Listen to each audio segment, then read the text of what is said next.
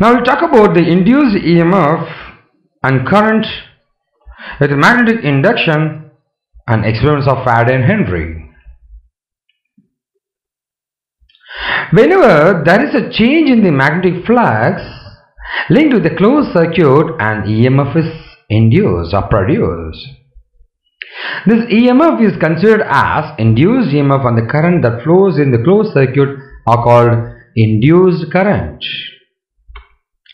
The phenomenon of producing an induced EMF due to the changes in the magnetic flux associated with the closed circuit is referred to as magnetic induction. You are able to see once the magnet moves towards a particular magnet with a coil, an induced EMF is created here. This is referred to as electromagnetic induction.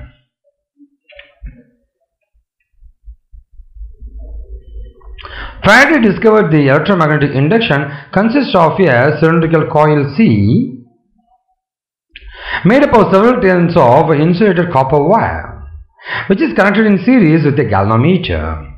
A strong bar magnet with its north pole pointing towards the coil is moved up and down.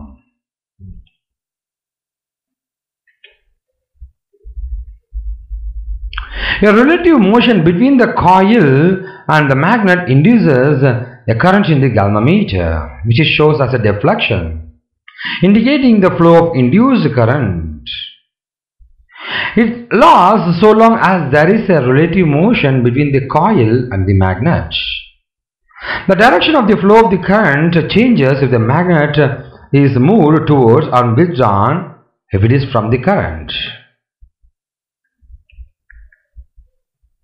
You are able to see once it is moved forward, you are able to see the current in this direction come forward. If it is come backward, the current is getting reduced.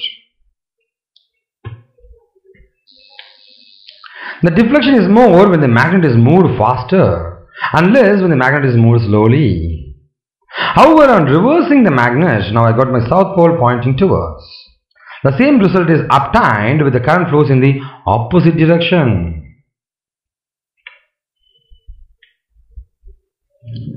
So now I'm going to talk about a bit more further. You got two coils C1 and C2 which just close each other.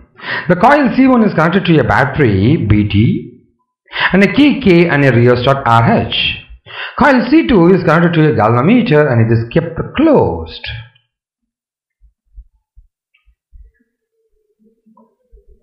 When the key K is pressed, the galvanometer connected with the coil C2 shows a sudden momentary deflection. This indicates that a current is induced in coil C2. This is because when the current in the coil C1 increases from 0 to a steady value, the magnetic flux linked with the coil C1 increases. You are able to see the magnetic flux. Hence, the magnetic flux linked with the coil C2 also increases. This causes a deflection in the galvanometer. On releasing K, the galvanometer shows a deflection in the opposite direction. This indicates that the current is again induced in coil C2.